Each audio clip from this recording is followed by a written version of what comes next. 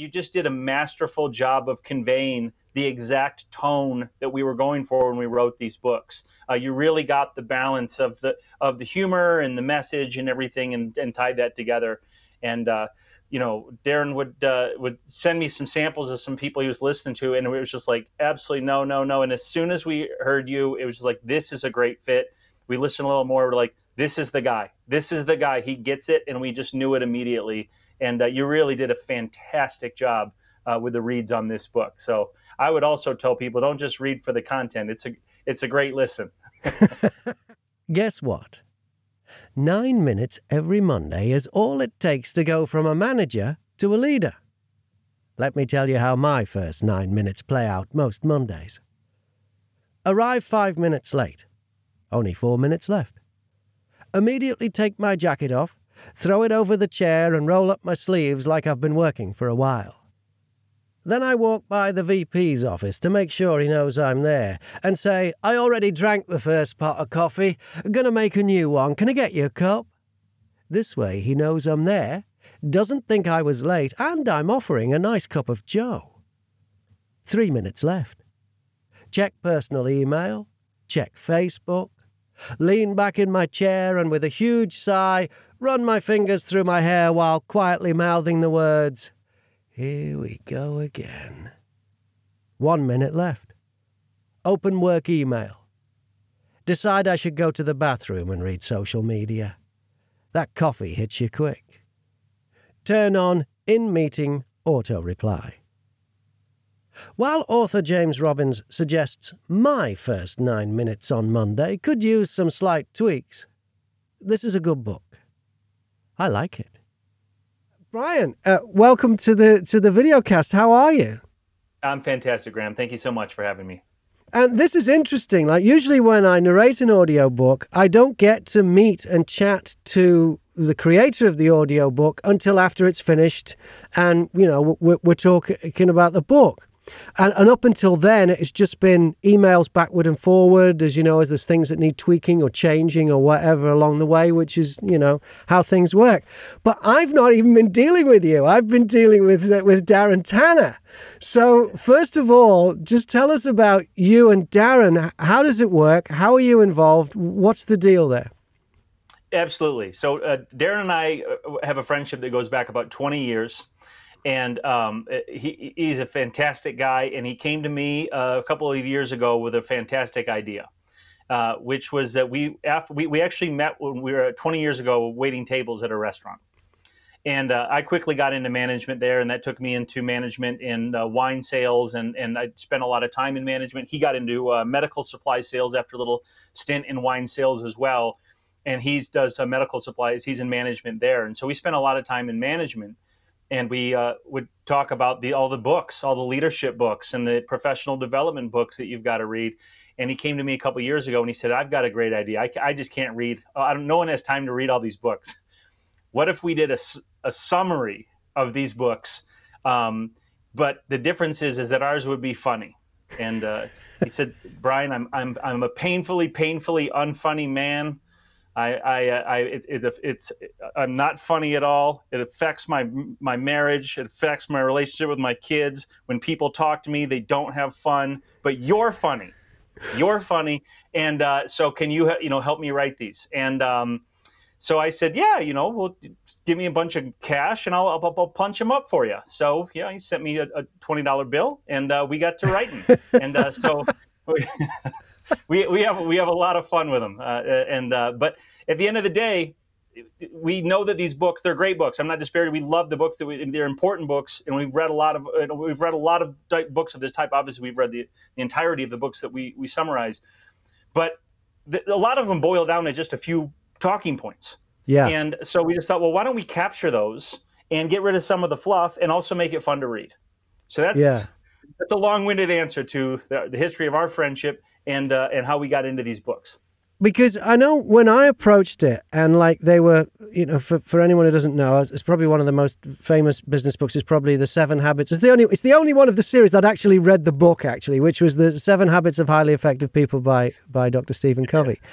And I thought, oh, they're going to rip these books to shreds. but you don't. There's a tremendous respect for the original work, as well as, because they're not, in some ways that they use parody to highlight some of the points, but often it's almost like you're making fun of the way you interpreted the book rather than the book itself. And I thought that was very clever, actually quite classy as well. It would almost be easier to just rip the books to shreds, but you also boil it down in a lot of them to the real world, the real corporate world.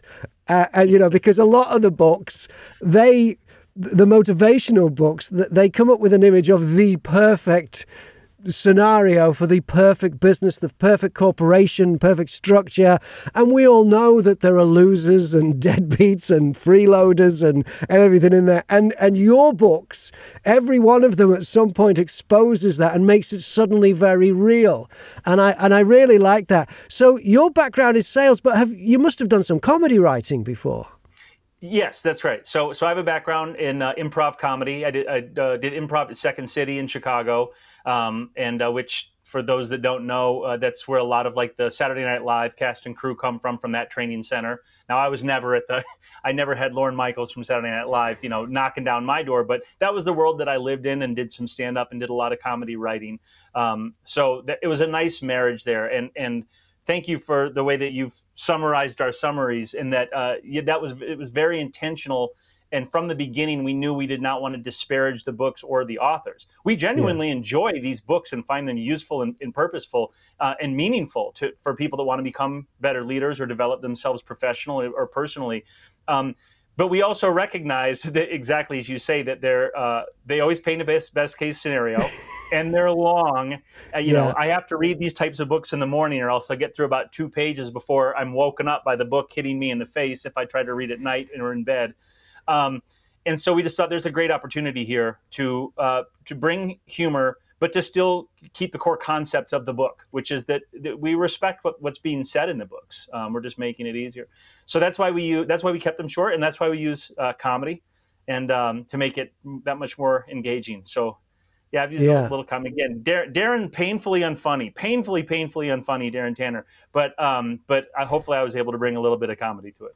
So how much of his input was in there? Because I hate to use the phrase formula, but there's a structure is probably a better way. You know, you structure them, you have an intro, and then towards the end you have what to say at a cocktail party, which is like the real boiled down version, and it's the interpretation from the whole book. And then, you know, it starts with an insult and it ends with an insult, it seems, as well.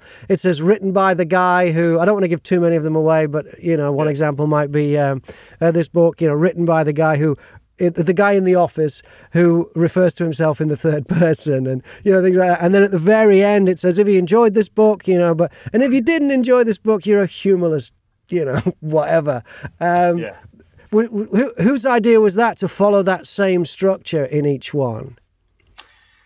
Mostly Darren's. So, and Darren had the idea too, that we should end this with what to say at a cocktail party, because part of the purpose of these books was that a lot of times people are either forced to read these books, like they're in management and their upper managers will say, hey, I want you to read this book. Or it's a little bit of a badge of honor that, oh yeah, I've read 5 Dysfunctions of a Team. I know that. I've read The 1 Minute Manager. I've read 7 Habits. And then, but if anybody gets called out on it, you know, it's like, well, what are the 7 habits? So we're just like, this is how you just make it look in a couple easy sentences, like, you know, like you read the book and you know what to say about it. You've summarized it, easily, or digested it. So that was Darren's. While he's painfully unfunny, he's a brilliant man, and it was his idea to make it practical and useful. Yeah, they are great, and you do go through it at quite a pace. If anyone's thinking of downloading one of these audiobooks, and you should, I think, if just pick one and just and then if you like that, then go for one of the others. I think we've done 10 now. As we record this, I think 7 or 8 of them are on sale. They're not all on sale yet. They've got to go through the process, the Audible approval process, which takes like 10 days. But they'll all, by the time you're watching this, probably the whole 10 that we've done so far are out there. But Graham, can I just say too that your read of these really really brings out the humor and brings out what we were going for in these books. You got it. You know, you understood, like, and just even what you're saying here, you really understood that balance of that they're meant to show respect for the author, but it's supposed to be funny too. And you just did a masterful job of conveying the exact tone that we were going for when we wrote these books. You really got the balance of the humor and the message and everything, and tied that together. And you know, Darren would send me some samples of some people he was listening to, and it was just like, absolutely no. And as soon as we heard you, it was just like, this is a great fit. We listened a little more. We're like, this is the guy. This is the guy. He gets it, and we just knew it immediately. And you really did a fantastic job with the reads on this book. So I would also tell people, don't just read for the content. It's a great listen. Well, thank you very much. That really has made my day, you saying that. I'm glad, because when I did the audition, I think from memory, I think often auditions are very specific on what they want. And I don't think yours was. From what I think it said something like, not really sure what I'm looking for. And like, usually when you hear that, you think, well, how am I ever going to please this guy? But it said like, not really sure what I'm looking for. I think it said, maybe I want Cockney, but I don't know. But when I read the copy, I heard the voice I should do, because it's in there for me. It jumped out at me. To me, and I don't know whether these are your influences coming from comedy, whether these are two of your comedic influences. To me, it was like Monty Python meets The Office. That's where I went. Is that perhaps where some of the influence came from? 100%. I'm a huge fan of the Monty Python and of that show. Not just the American Office, which is the most popular one here, but the Ricky Gervais version as well. So we absolutely drew from that. You know, I was in the comedy world for a long time. I was always a huge fan of like the Kids in the Hall as well. I don't know if people are familiar with them. I heard about that one. I haven't seen. That was a Canadian show. Is that right? It was a Canadian one. Yeah. And there's another comedy troupe I used to love called The State. And what I liked about Monty Python, what I loved about Kids in the Hall, and what I loved about The State is they were absurd. But the absurdity came from sort of very real life things, and then they just, you know, sort of amplified it and explored it. And that's something I would do on the improv stage as well. And so we brought out a lot of this here. A lot of our, I mean, as you so rightly pointed out, we did make the situations a little bit more realistic. Like, it wasn't like in these books where the examples are always the absolute best case scenario. A lot of times in our books, the protagonists, if you will, fail or whatnot. But we do that. Or they sleep with someone they shouldn't, or whatever. Yeah. They're not always good people. No. And that's the absurdity. So we like to take something where, you know, maybe you'd have someone that you work with or a manager that's just not perfect, and we really blow it out of proportion and make them where sometimes they're just terrible people, or, you know, or whatnot. But it helps to bring comedy. It helps to reinforce the point sometimes. And but yeah, those are big influences for us, for sure. And whereabouts are you in the States? We're in Colorado. You're both in Colorado? Yep, we're about 30 minutes from each other. So whereabouts? I've only been once, so this is a real long shot. Yep, I'm in Boulder, along the Front Range, right up in the foothills, and Darren is about 30 minutes south of me, down in Lakewood. Right, so, because I had a bad experience. It's a funny experience looking back, but at the time it was hell in Denver. I was a morning show guy on a radio station here, and I went to a convention in Denver. They have them every year called Morning Show Boot Camp, and they're great events. And all of the top breakfast shows or morning shows from the US go to this Morning Show Boot Camp. And this one this year was in Denver. And I'd started trying my hand at stand-up comedy, which I gave up. And one of the reasons is, so I got in touch with a comedy club in Denver and, you know, gave them a bit of the flannel and said, you know, I've been doing this in the UK. And I'd done a little bit, but not enough. Not enough to take that on. And And I went out as I think I was second or third on in the night, and I walked off to my own footsteps. I mean, none of it worked, and it was all my fault. And I was with Gene, who was one half of Gene and Julie, who were a morning show, who at the time I think were in Dallas, and I got off. I said, "What do you think?" And he said, "Let's go." Because it was like, but this place, honestly, this place, it was like a haircut museum. I mean, there were mullets, and you know, it was next door to a gun shop, and it was not in a nice part of town. And that's my only experience of Denver. But I met some really nice people there, and I had not in that club, obviously, but yeah. But I don't. Colorado doesn't strike me as a big comedy state. You know, you mentioned Chicago and Second City, and then of course San Francisco had like Robin Williams and people like that. Obviously, there's Los Angeles, New York with all the Comedy Store and Catch a Rising Star and all those really famous comedy clubs. So, do you still find an outlet for comedy in Colorado for yourself? I don't perform anymore. I performed around not just Chicago, but around Michigan. I used to help, co-host an improv festival, and had done a little bit of stand-up, but a lot more improv and stage sketch comedy. Good on you for trying. I mean, of those three comedy art forms of stand-up, improv, and sketch, stand-up's the hardest by a million miles. Okay. It's such a honed craft that you have to just spend years to. And I just didn't put the time in to hone the craft. I enjoyed the team aspect of sketch and improv a lot more anyway, so I did a lot more of that. But no, now it's more in the writing. I'm old. My kids don't think I'm funny. And your kids don't think you're funny? No, I'm lame to them, I'm sure. How old are your kids? Well, so my daughter's 13, and then Darren's got a 12-year-old, and so we got the families together a lot too, and his kid, my kid, they roll our eyes. I mean, they're right with Darren. I just cannot emphasize this enough. He's just horrifically unfunny, and I wish he could be here. He'd agree with everything that I'm saying right now. And it's sobering how unfunny he is. But when my wife and I and he and his wife get together, the four of us have a great time, and we put up with Darren. But he's got good ideas, and this was one of them. So yeah, I think these books. I can see now you're explaining it, how you know the comedy and Darren's got the idea and the structure of it. Because as a narrator, what I enjoyed the most, I think, about them was that, because I really didn't do them as me, I did them as an exaggerated, slightly pompous, really, character. Yeah, it was perfect. That does them. And that was a lot of fun. And I loved the way that you'd written in, because at the very beginning of each one with the intro, it says, written by the guy in the office, and then there's a joke about the guy that everybody knows in the office, one of these got these character traits that are not appealing.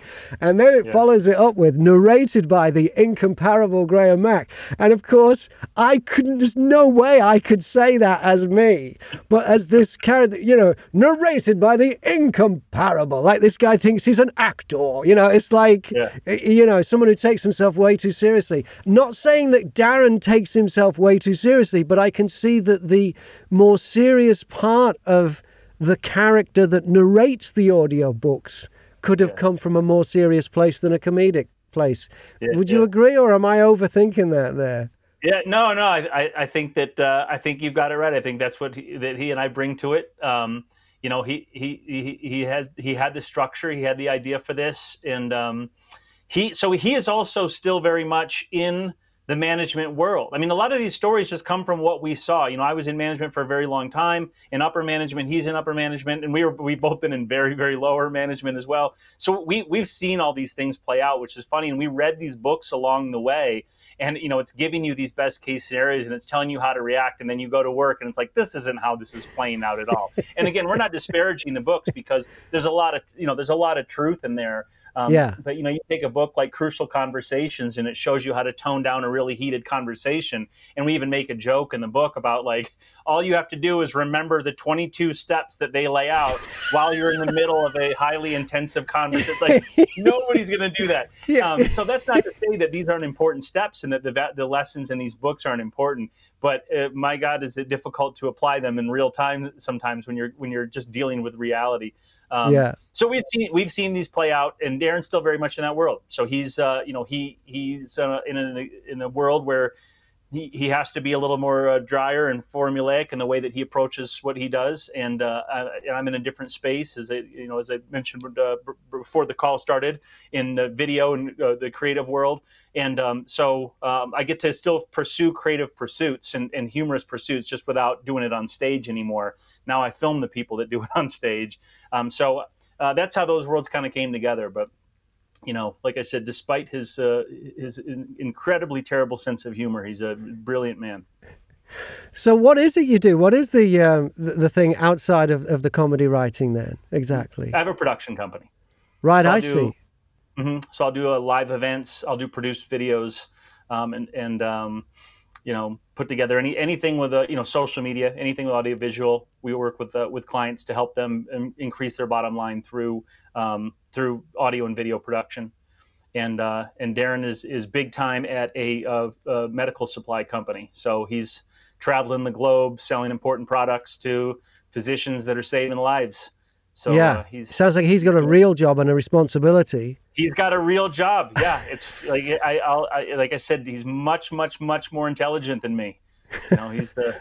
So how did you get going in the video production? Do you work for yourself, or are you working for a company? Is your company? It's my own. I've had my own thing for about 13 years. Great. So you're living the dream. Sales. I was a vice president of a distribution company, and I just wanted to get out of that world, and I wanted to do my own thing. And that's when I was doing some creative and comedic stuff, and I just thought this was more of an outlet to embrace that. Yeah, absolutely. Yeah. But what a great grounding in it, though. TPS reports. What's that? I said, Darren's still filling out TPS reports. What's TPS reports? What's that? It's a joke from Office Space. So if you've ever seen the movie Office Space. No, I haven't. I'll have to track it down. I will. Yeah, okay. I'll have to track it down. Yeah. We drew some comedy or some inspiration from that as well. It's a movie that makes fun of sort of the mundane day-to-day life of being in a corporate environment. Yeah, I mean, I ran a few radio stations, and you'd think radio, being a creative medium, would be immune to that kind of bullshit, and you're not, because we were owned by a network. I think it wasn't a big network. I think there were 35 radio stations at the time, and I was the program director of one of them. They were all over Britain, and once a week you had to go on this conference call with all the other, but it was basically just someone at the head office, and they talk about, instead of just saying, well, here's what you need to know about this week or something that's going on, it'd be like, they'd call it an information download. It's like, what? I had to mute the phone, because otherwise they would have heard me, because and the thing was, I was at that station, I was program director, but I was also the breakfast show co-host. So I would come off, I just had 4 hours of telling fart jokes, and now I've got to sit in an office and listen to an information download. My head's not in the right place for that. But I wish I'd heard some of a Comedic Summary of series back then, because I could have used a lot of it. Yeah. Yeah. So the first job I ever had right out of college, I got fired for joking around too much on the job. I was never going to be cut out for having a corporate 9-to-5 job. It's a certain type of person that can click into that and go, yeah, this makes a lot of sense, instead of going like, you're taking this way too seriously. You've come up with acronyms and systems and processes to just do normal stuff, and as far as I was concerned, radio was basically just talking to people, and they turned it into this science. But I think all businesses go through that. Yeah. Well, I think it's what makes these books work, because there is a lot of good, and you've got to play the game, and you've got to know, people that want to excel at management need to know this content, and they need to be good at this content. But we also see the humor in it. We see that the reality of it. And so again, to reinforce what you were saying before, in no way do we just tear these books down or undercut them at all. These are great books. We love these books. And especially the ones that touch on leadership and the principles of being a good leader. you don't actually take those down. Leaders Eat Last, and books like that. There's some solid stuff in those books that you can't argue with, and you don't take them on. You just make some of the situations a bit more real world than the ones that are actually in the motivational and leadership books. It's great. So then you and oh, sorry, go ahead. I was just saying. So when I do the books, it says, and I have to give the credit. It's credited as Tobo Leadership. So is that you and Darren? Yeah, so Darren's vision from the get-go, originally, he wanted to do just one big book that was going to be a compilation of, and at some point, we still might take all these and do that in some capacity. So his idea was that it was going to be the only book on leadership you'll ever need. Because all the others are in there, yeah. The only book on leadership, so Tobo Leadership. And that's how that name came about. Ironically, we have 10 books now, right? But they're all small. So, but that's where that name came from, is this compilation of these summaries, so that you could just read this one book and understand all these concepts and get them in smaller, more digestible pieces. So yeah, at some point that still may be the goal, is just take everything that you've read from us and make it into one longer thing, or take the things we've written and make it into one physical book. I don't know, but right now we're doing this and enjoying this. Well, you can do it with the audiobook, because I've done it before when I've done a series of books for people, and then they bundle them, if you know what I mean. They call it a bundle, and they take each individual book, and I just produce them up in the right order with credits at the beginning and the end of each one, and that means the people who download a book on Audible or Amazon can get all the books in one go, in one package, at a slightly discounted rate, but it's good for the rights holders, because you get your 40% cut, but you get 40% of a bigger, instead of them paying, I don't know, do you know what they sell them for on Amazon and Audible, the individual books? I want to say like $2.99 or $1.99. Because they're quite short. I think they're around about 20 minutes each. Some of them a little bit longer, some of them a little bit shorter, which is great if you've got a 20-minute commute or you want to get through a couple of them. They are really good to get hold of. You don't have to really get into them, because comedy's like that. I think that's why we have half-hour sitcoms and one-hour dramas. I think that's the reason why, is because comedy, it's got to be, just for some reason, is a little bit shorter, and a lot of people fail sometimes making comedic movies because they've got to get that comic premise they've got to stretch it to 90 minutes or 87 minutes or whatever it is. Yeah, but you could do that. You can bundle them up, and that's easy enough to do, and it'd be particularly easy with these. I think it'd work with these, but I'm not trying to pitch you to do that. But if you want to think about it, because then you can sell them for like $20 for the whole batch, and you get a bigger piece of the action. Yeah. Which leads me nicely into the plan. Yeah, if you'd like to check out one of these audiobooks, and really they're not that expensive because they are quite short, and Audible priced them that way. The shorter books are a lot cheaper. All the links to all the books that are on sale are if you go to the blurb down there and you click on them, it'll take you straight to a link. So if you want to get one of them. So what's next for you, Brian and Darren? We want to see how this goes. Ultimately, we'd like to do a lot more of these. We're starting a social media presence. So if I can pitch that, if people want to go to us on Instagram, it's Tobo, Tobo .leadership. That's our at Tobo.leadership. That's our Instagram handle, and we're just starting to post there. At some point, we're going to be doing a couple little raffles and some giveaways there. But part of what we're doing there is we're just trying to see what people are thinking of the books, and just mining for what else would people like to see. Some of the books we've done the summaries of are classics, but they're older. 7 Habits and 1 Minute Manager. I had to read 1 Minute Manager when I was 21 when I first got into management, and that was a long time ago. So there's, great leadership books come out all the time, and we've got some that are more recent, but I think we'd like to just kind of see what's going, what people are reading and into right now. And then maybe we start doing some more recent stuff as well. Yeah, sounds good. Well, I'd love to be a part of doing more of them. They are a joy to narrate, and it's good fun meeting you at last. I say at last, but this is actually the first time we've interacted in any way. Normally, I interact with the authors and the rights holders via email as we go through the process of making the audiobook. But I was interacting with Darren the whole way. Yeah. But great to see you. And if you're ever in the UK, come and look me up, and we'll go out and we might be able to go to a football match, especially if Liverpool are playing Chelsea, which are our two teams. The Liverpool-Chelsea match, absolutely. Darren would love that. He's a huge soccer or football fan. So, who's his team? His team is Brighton. Brighton Hove Albion. How are they his team? I don't know. I asked him about it once, but he's just so painfully unfunny that I lost interest halfway through his explanation. So, okay, that's his team. You'll have to ask him. You see, I was born into a family of Liverpool fans, so that's. but he had the choice of any team, and he chose Brighton and Hove Albion. But I don't know. Okay, all right. Hey, Brian, good to see you. Thank you very much once again for choosing me as your narrator for a comic summary of, and they're all kinds of, every one of them is called A Comic Summary Of, and it'll be a famous leadership book that if you haven't read, you've at least heard of. And they do condense down the ideas in the books. They're very respectful to the books, but they are very, very funny books as well. And there's lots of twists in there and some good insults as well. And thank you once again, and continued success. Thank you. And you read them masterfully. So thank you for such a great job there. And thanks for having me on today.